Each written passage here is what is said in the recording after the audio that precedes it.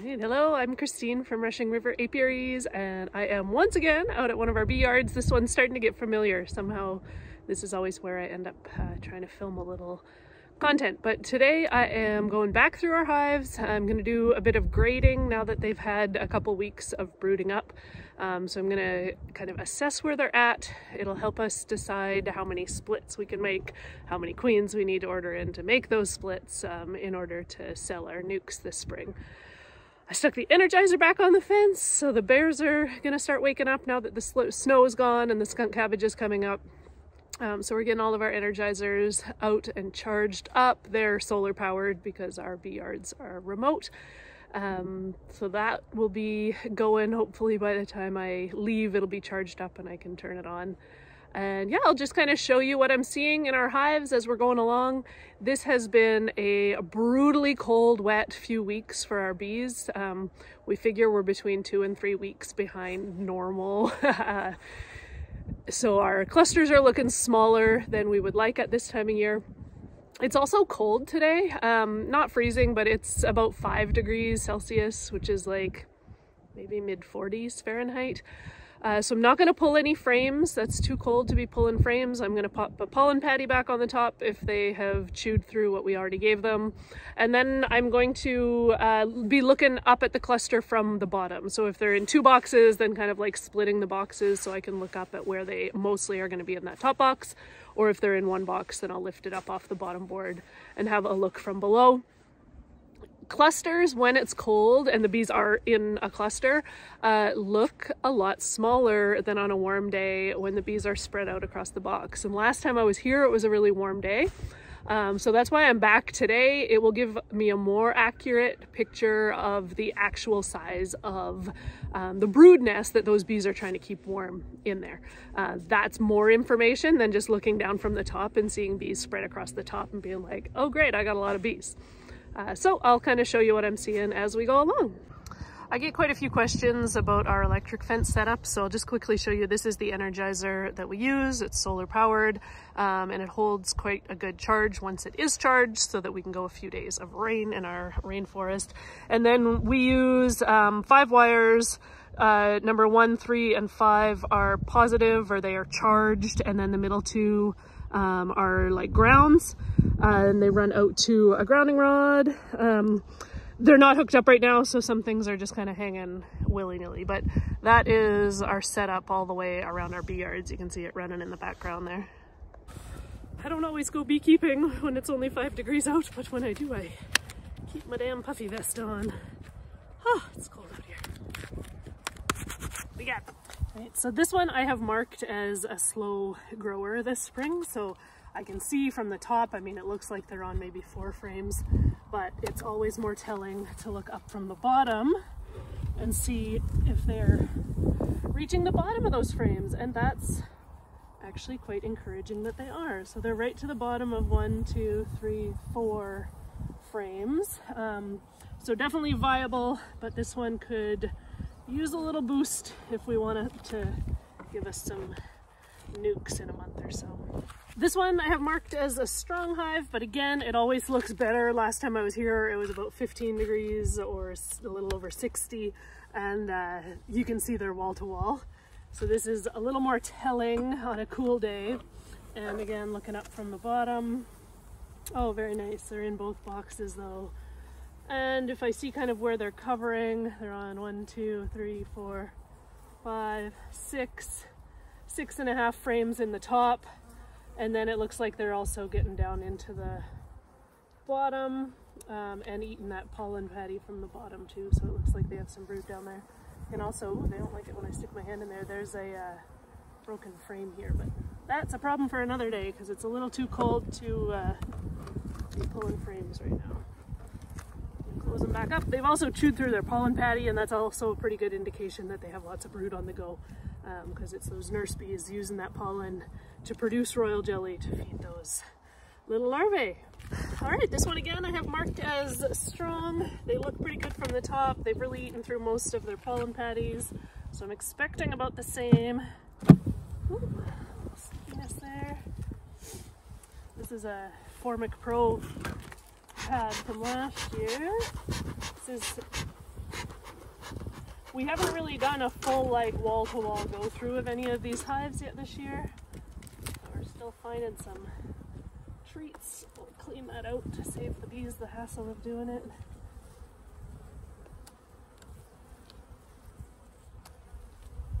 Formic Pro is one of the treatments that is safe to leave in because the fumigant is all gone by the end of the treatment period. Treatments on the plastic strips like Apivar or Amatraz, you don't want to leave those in.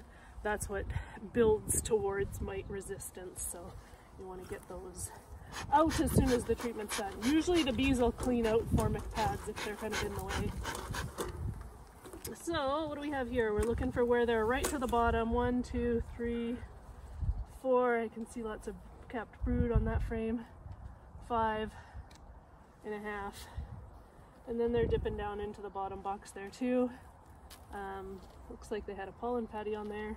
I'm just peeking down. I don't see capped brood on those ones, so I think they're just kind of overflow down there for now, maybe cleaning it up.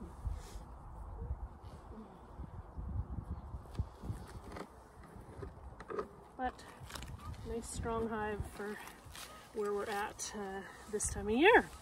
This one, judging just by the amount of pollen patty they still have left on there, are going to be a bit on the smaller side. Last time I just gave it a check mark saying queen's fine, brood on the go, but not really doing anything special. Let's have a look. And that still holds true. More formic pads to get out of there. So what do we got? They're kind of only on one, well, 1, 2, 3, 4, 5, and capped brood right to the bottom, which is nice to see. So looks like they're picking up momentum. I'm gonna leave them in both boxes for now. Some, you know, if there was no overflow down into this bottom box, then I would probably pull it.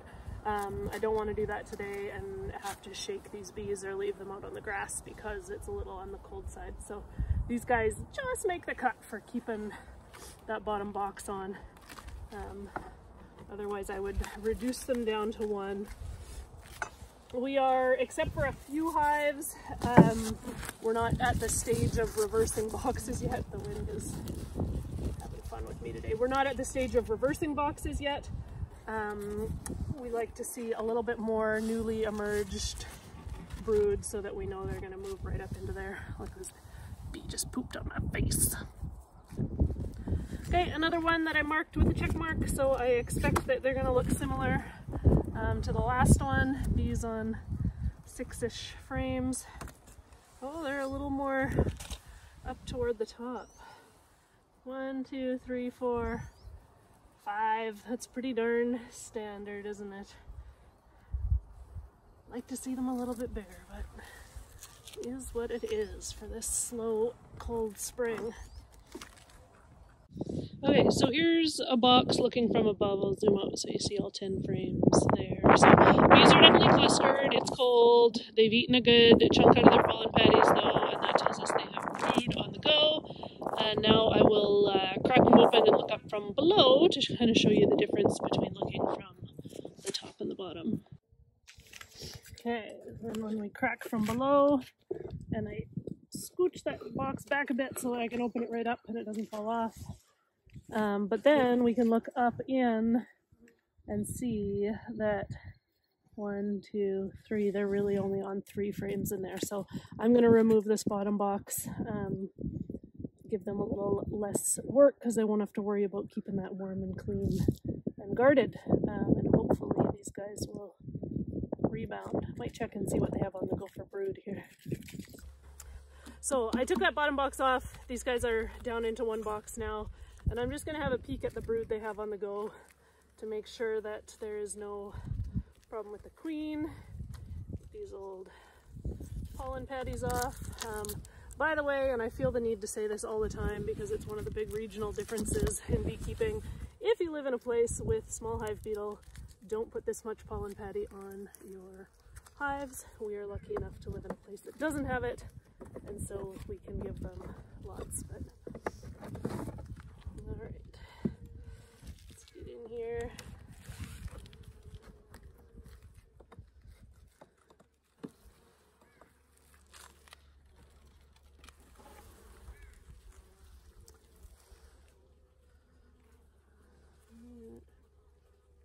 open brood on that one, but you can see a bit of a capped brood pattern on this one. Not too bad. A little patchy, but most of the holes there look like larvae that are going to be capped any day now. So this population will grow. See if I can spot it. It's nice to see one patch with a nicer pattern on it. Now she's a little bit spotty. This queen will be, there she is.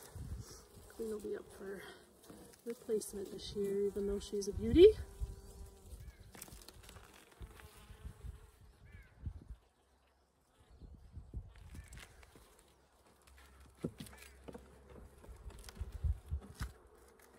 Has warmed up a fair bit. Still not ready to part with my down vest. Yeah, so they've only got brood going on that. What, 2 frames there. Need more time. Need more sunshine.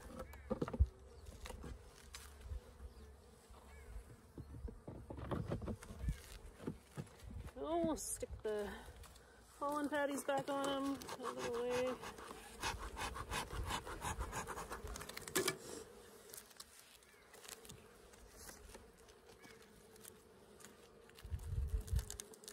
That's still plenty given the amount of brood they have. Close them back up.